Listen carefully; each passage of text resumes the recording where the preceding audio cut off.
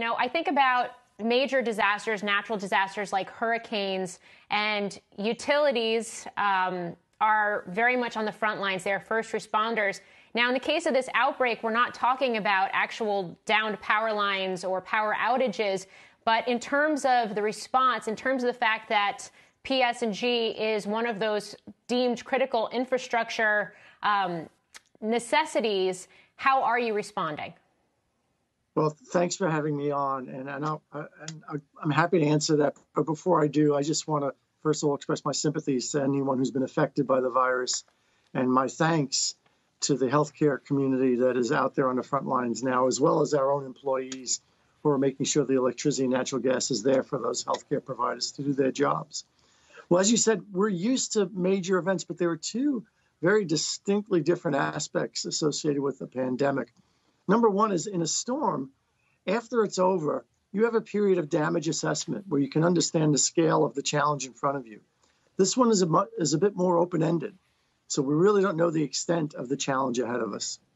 Secondly, throughout our industry, no matter how large the storm, we're always able to help each other. There's always some remote location that wasn't affected by the storm that can send employees over to assist the utility. But in this particular case, the entire industry is preparing for the potential for 20 to 40% absenteeism. So we're not able to help each other quite the same way we have in the past.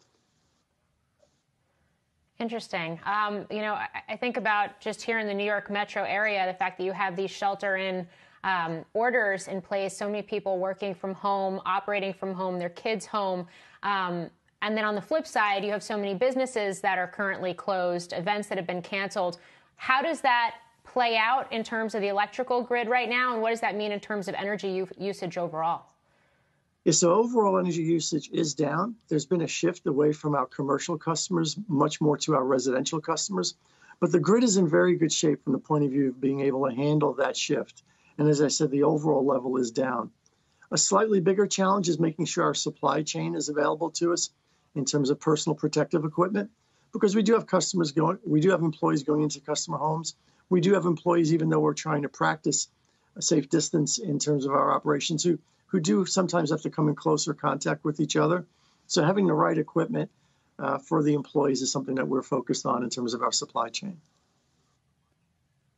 Ralph, I wanted to spend a little bit more time there because I did wonder, with so many businesses shut down, so much equipment shut down, it would seem that the demand for power might be less overall. But talk more, if you will, about the kinds of challenges that you are facing, what you would need should we have extreme weather in this area at the same time as we have this crisis going on?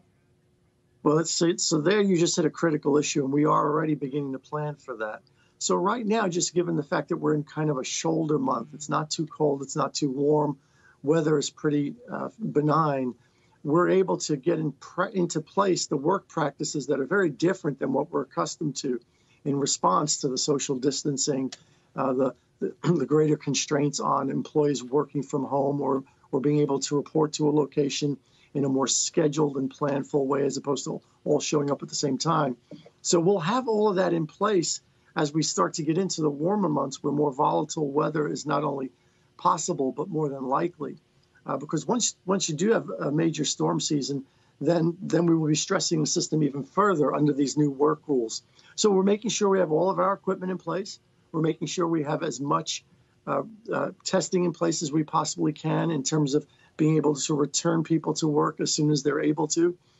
So the challenges to come if this pandemic continues for the foreseeable future, which all predictions that we're aware of are saying to be the case, will manifest themselves in the storm season.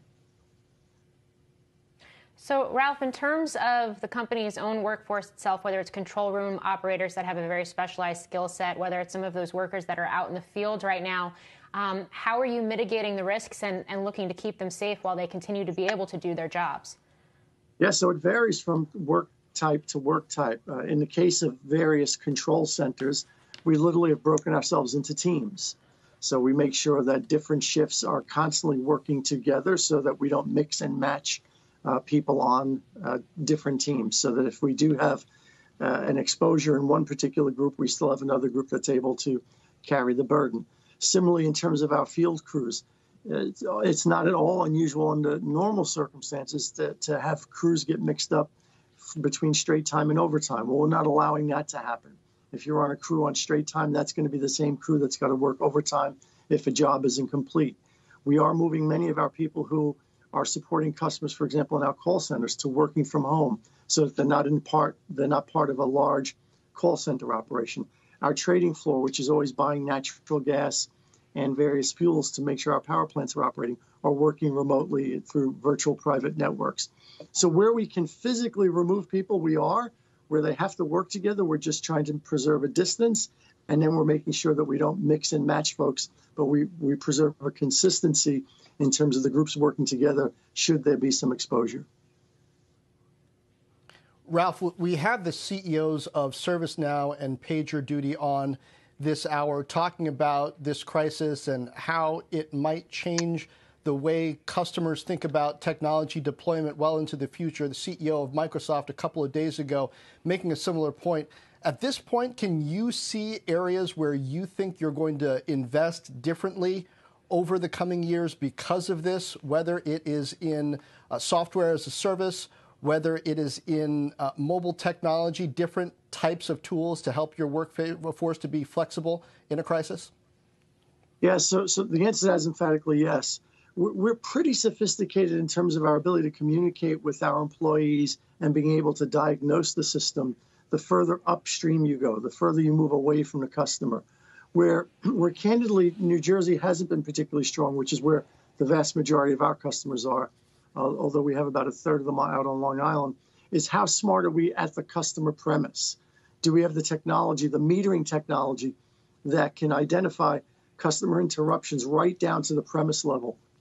And equally important, especially given the economic challenges that we're going to be experiencing if we haven't already, our ability to just caution the customer about the consumption rate and whether or not they are maybe using more than they might normally be accustomed to.